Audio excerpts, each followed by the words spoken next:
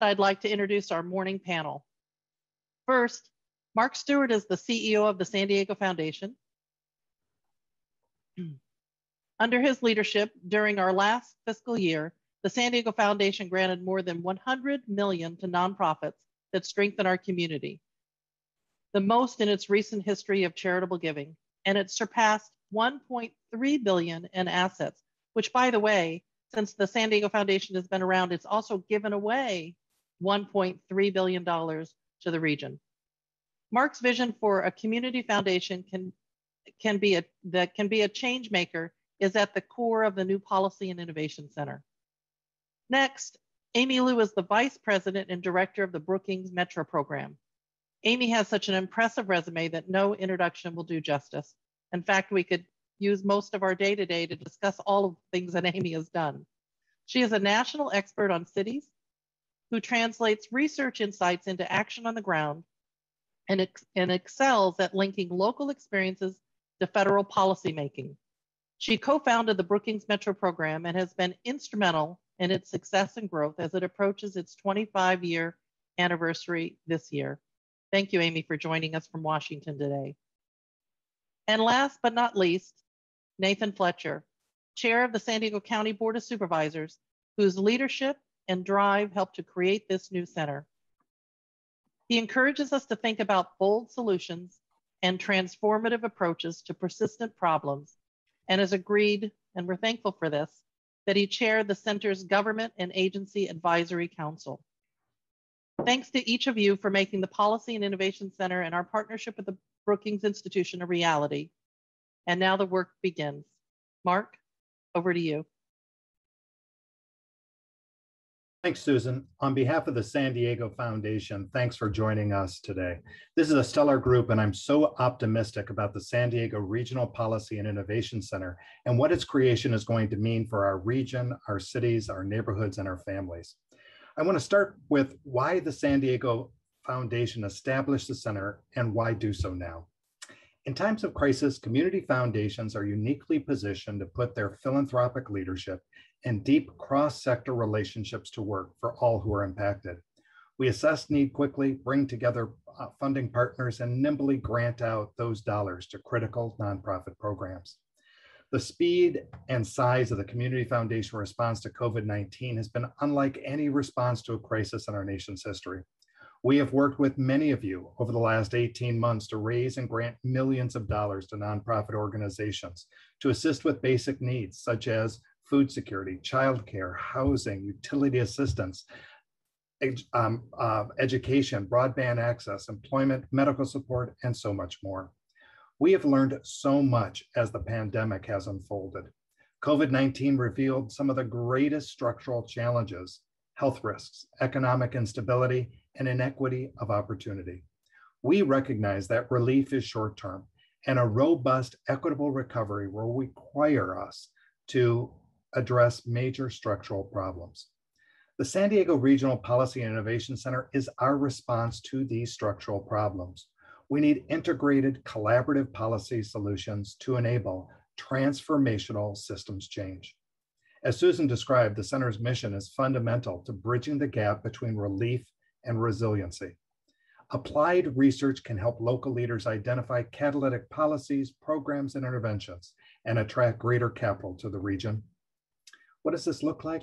Well, climate resilience, critical infrastructure like broadband access, homelessness and housing affordability, as well as health equity, are all regional challenges that require massive collective effort. We have to break down silos, and we have to build a more jurisdictional team for San Diego. And we have to succeed. Quite simply, our future depends upon it.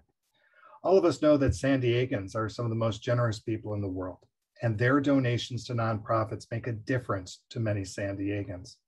But if philanthropy aids those in need, it is better policies that change the system to eradicate the need altogether. That's why I'm so pleased that the Brookings Institution is joining us here in the region in a new multi-year partnership. The Brookings Institution is the world's leading think tank, sought out and respected by national and global leaders for its in-depth research that leads to new ideas for solving problems facing society. I could not be more excited for this new partnership. For the first time, our region will have a dedicated team of Brookings scholars who will focus on place-based policy right here in San Diego. The resources this valuable and vital partnership brings to our region are unprecedented. We will learn from the best on how to tackle some of the greatest challenges, attract new partners and federal funds to the region, and share what we learn with a national audience. There is so much good work underway in the region. We've got lots of pieces to the puzzle already in hand, but we need to think even bigger. This is where the Brookings institution excels. With the vision and expertise from the Brookings team, my hope is that we can get a new view of the puzzle, find new ways to fit our existing work together, and fill in those missing pieces. Not since the 1930s has our nation seen this level of infrastructure funding available for place-based public investment. And our San Diego region must be able to attract and use those funds so well. The Policy and Innovation Center is here to help us come together to compete with the entire nation for these vital dollars, and through Brookings, create a bridge to federal policymakers in Washington, D.C. With that, I want to close by saying thank you to the Brookings Institution for bringing your talents and insights to San Diego. And thank you to our supporting partners, the County of San Diego, City of Chula Vista, and the San Diego Regional Economic Development Corporation. We also thank our contributing partners, as well as members of the Center's Government and Agency Advisory Council and our Board of Governors for their leadership and engagement. With that, I'd like to pass the microphone to Amy Liu. Amy, the floor is yours.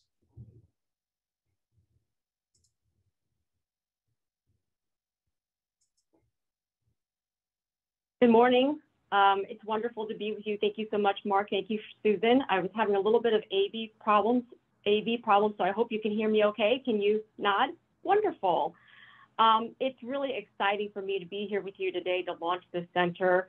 I think many of you are familiar with us, the Brookings Metro program here in DC. And even though we are based in the nation's capital, we do work with a lot of cities around the country. But I just have to say that the San Diego region holds a very special place in our heart. We've had a long-standing relationship with this community, thanks to our partnership with Mark Cafferty, EDC, and many of the community partners that are represented here. And we are super excited to work with Shalini and the rest of you to take this collaboration to a new level of impact that you've heard already mentioned by Susan and Mark. And I want to reinforce that the timing could not be more propitious. You have a federal partner that's ready to invest in your future, and you now have Brookings Metro and our team ready to be even more strategic partners to you as you achieve your next round of ambitions. Let me just say a few words about the federal moment. I think, as you've heard from others, and you'll hear soon from my colleague, Dee Tomer, we are all facing some unparalleled federal investments, not only for San Diego, but for all local communities across the country.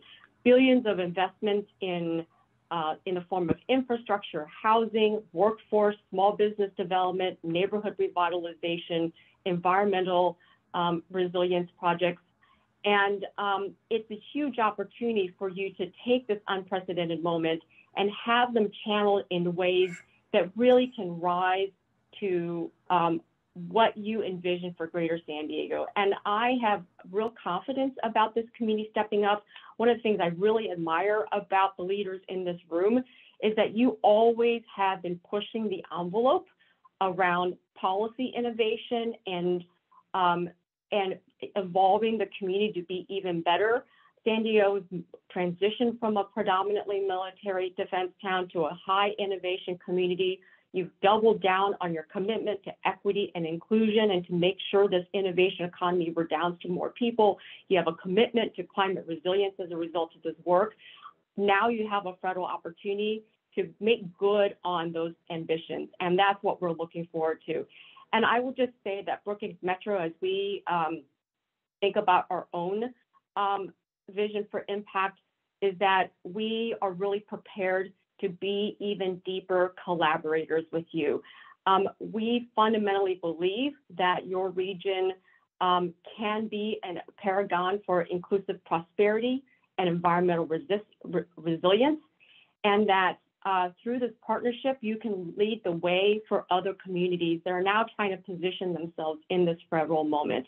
And by doing so, I do believe, and this is part of Brookings Metro's vision too, is that with San Diego's leadership and perhaps dozens of other metros who can learn from your work, we can really lift up the prospects and the progress of the entire American future. And that's what's so exciting about our collaboration with all of you, is the ability for us to bring applied research to your communities, have them turn into real tangible solutions in your community, and having your experiments and your lessons inform federal policy so that those federal reforms can really even further support what you're trying to get done. And so again, really looking forward to this next level of work together and for the conversation. And I'll turn it back to Susan.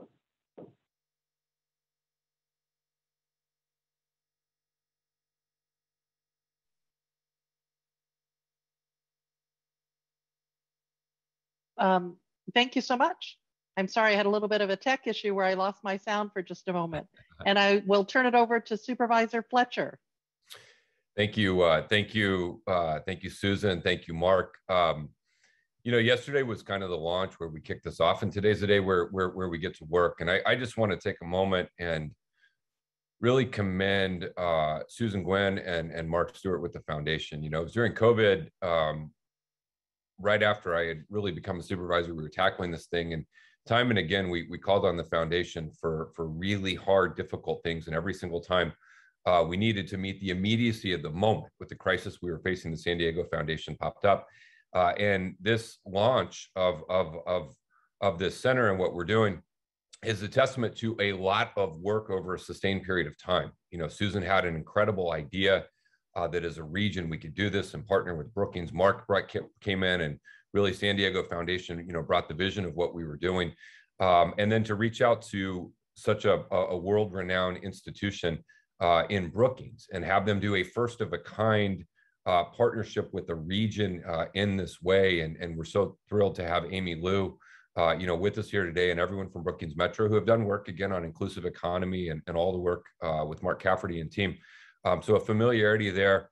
To have Shalini, who we've been working with for quite some time on federal issues, who brings so much experience, to have all of these folks kind of come together, I think is a tremendous testament to where we want to go as a region, and really what I think everyone assembled on this meeting with us today sees as kind of the next decade of San Diego, a region that is moving in a more progressive direction, but a region that is willing to confront some of these very intractable, big, difficult issues that we face. And, you know, San Diego is not dissimilar from other areas of the country who face challenges. Everyone is experiencing the same things with the severity of climate change, understanding the real implications of what's already happened, the dire need to take urgent action now, while recognizing you're still going to have to mitigate the damage that's already been done. We're all wrestling with how we move into not only an inclusive economy, but a fair economy. You know, the foundational belief that someone who works full-time ought not live in poverty. And how do we ensure in a dynamic, competitive global environment we're fulfilling our basic obligation to workers? The need that we need to have to invest in infrastructure, and not just physical infrastructure. And as chair of MTS in San Diego, I love physical infrastructure, but the need to invest in human infrastructure as well. And I'm heartened by the federal government. You know, we'll see what happens. Hope springs eternal. That as a country, we can not only invest in our physical infrastructure, but we can also invest in our human infrastructure. And then the challenges around tackling issues of racial injustice, of economic justice, of environmental justice, all of those. And so what we have is an incredible platform of folks who can help us as a region guide through those. But the fragmented nature of American governments means that we're not going to see substantive progress. There's no one individual entity alone that is going to say, hey, we came up with the idea and we're going to vote it through, and then the whole region is going to benefit. It requires us to work together. And as I look at the folks who are here, we all work together on an almost daily basis. We work together in regional governing bodies. We work together in COVID response. We work together implementing community choice energy or trying to build the transit systems of the future or tackling any of the issues that we do.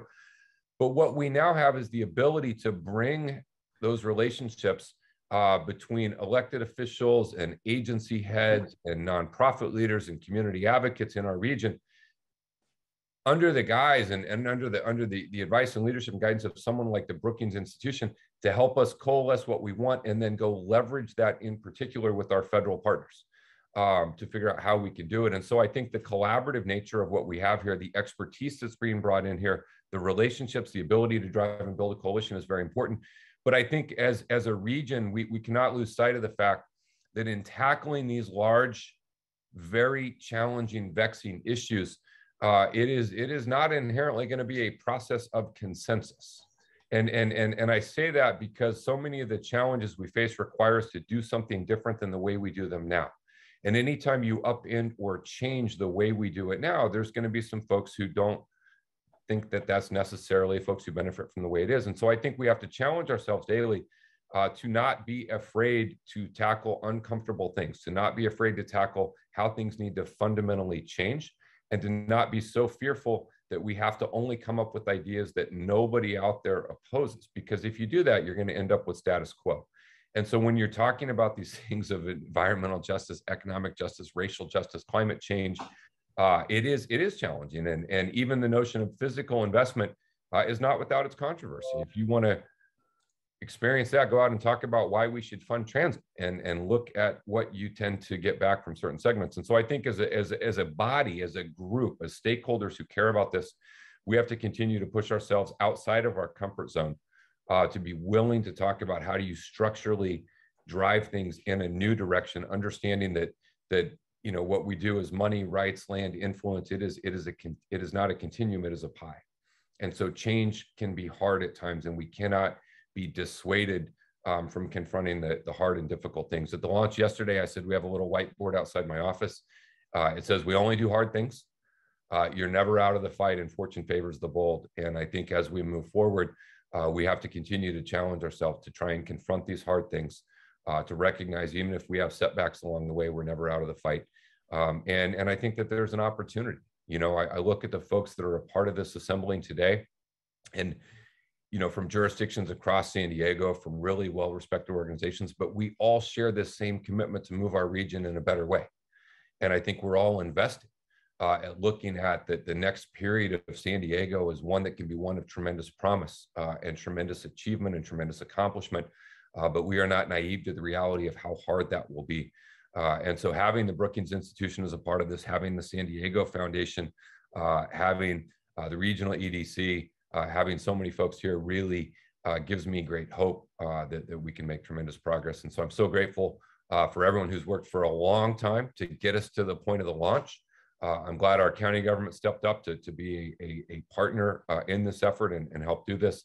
And I'm really looking forward to working with not just the panelists who are here, but each one of you who are here as participants, because it is going to take us all really coming together to tackle some of these difficult things to move forward. So thank you so much for having me join you. And I'm excited to chair the advisory group and really work hard to move our region forward. Thank you, Supervisor Fletcher, Amy, and Mark. I hope everyone found our three speakers as inspiring as I did. We've got a few minutes for questions.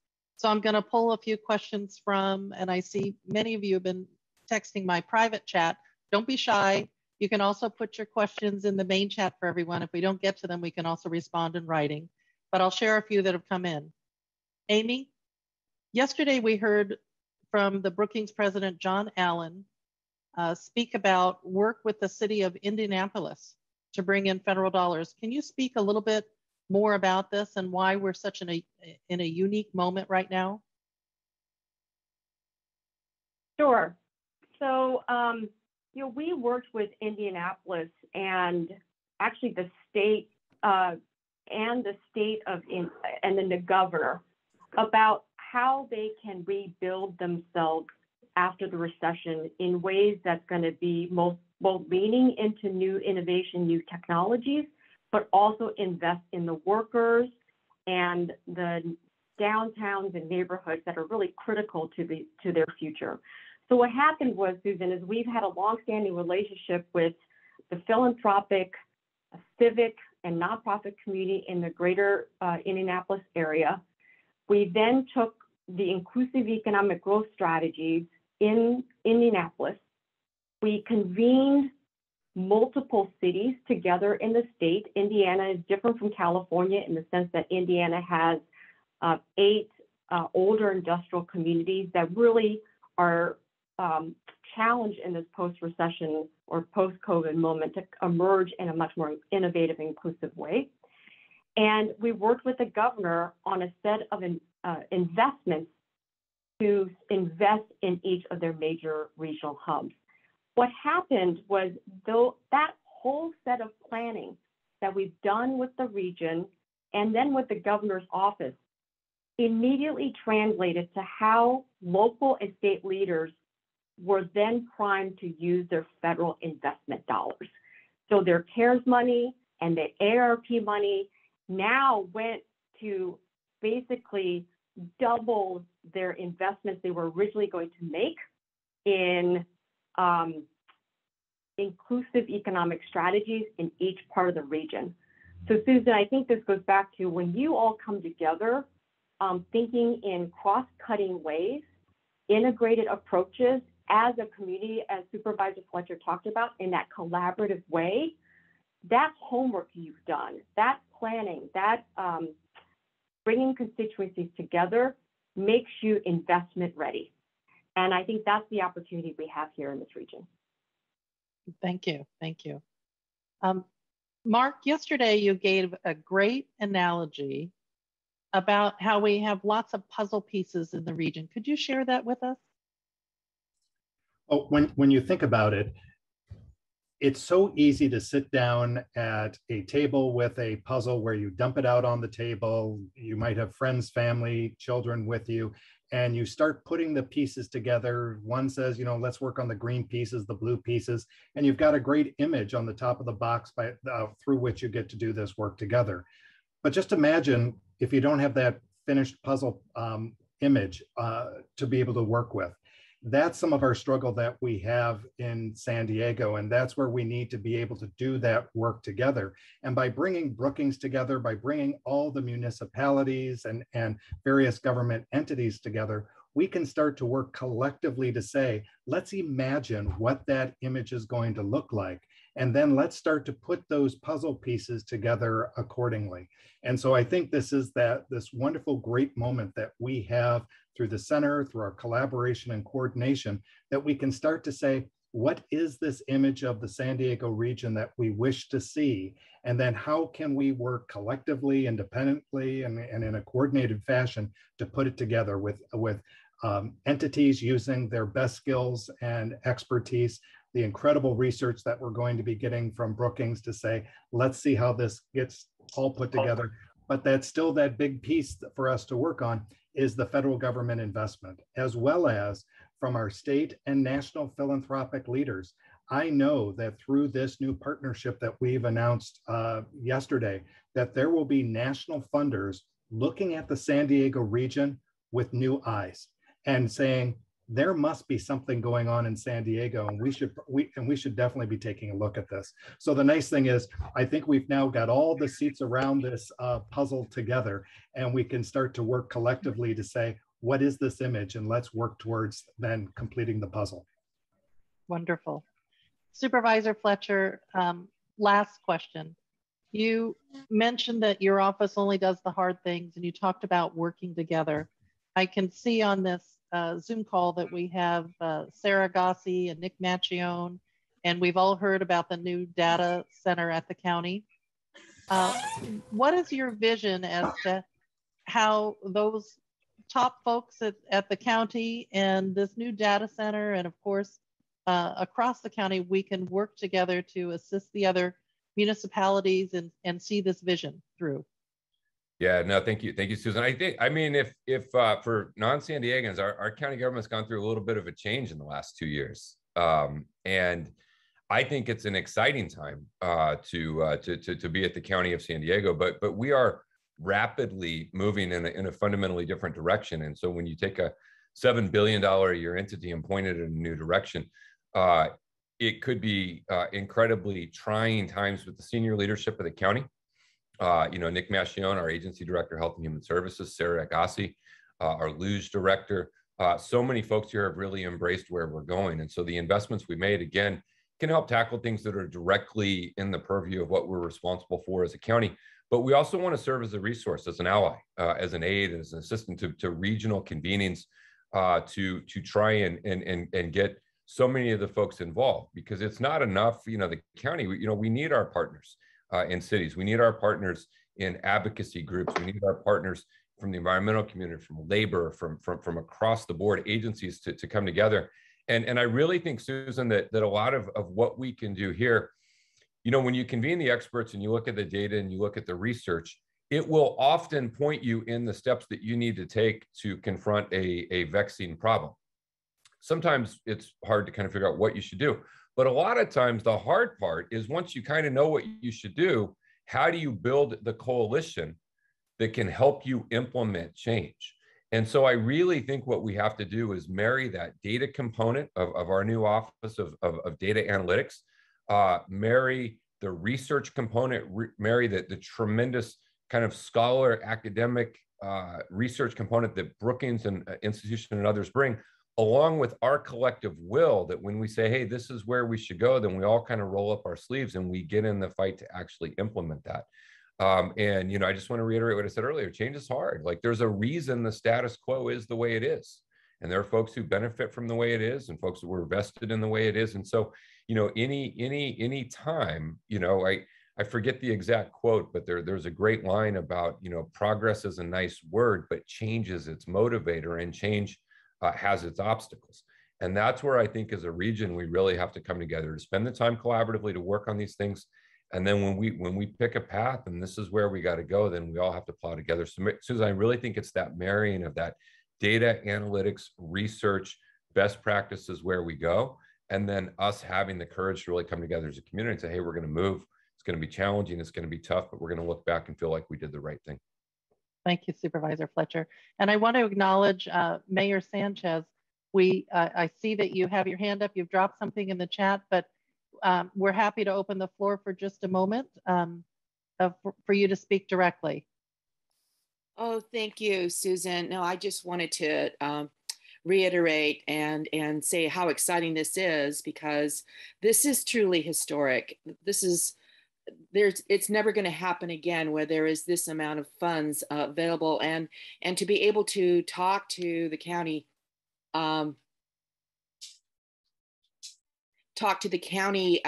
completely about what is happening here in North County, and perhaps even kind of demand a minimum level of economic development and a minimum level of addressing climate change. So those are my two that I put in there, because these are the things that I think we're having the most difficulty. Oceanside has the lowest jobs to resident ratio in the county, which of course means that we have the highest probably congestion out here. And we're still kind of behind the times. So it's really, really exciting to be part of this. Thank you. Thank you. Well, now I'm going to turn the mic over to Shalini Vajhala, our new Executive Director of the Policy and Innovation Center, for the next part of the agenda. Shalini?